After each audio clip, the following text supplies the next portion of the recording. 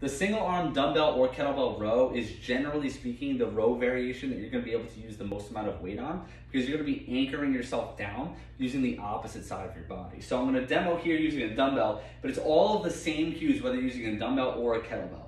I'm going to anchor myself down with my right hand on this bench.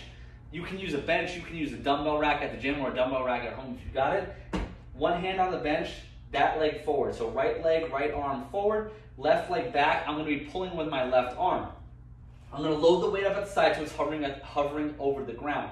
Now when I'm here, I don't want to round forward like this. I don't want my butt tucked underneath me and be all closed in. I want to open up. So push back on that back heel, straighten up your chest, eyes down looking at that front hand. Now, this dumbbell is going to slightly go towards the floor. What I'm doing here is I'm getting a little bit of a stretch in the lat so I can start to feel that stretch back here, because this is my prime mover. This is the muscle I'm focusing on, is right here, my lat.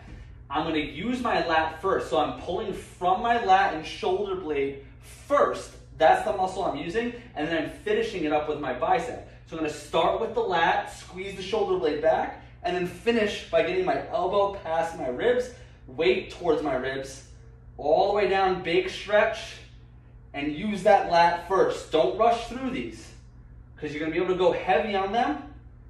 We're really focusing on overloading that lat, using that upper back, and squeezing the shoulder blade at the top.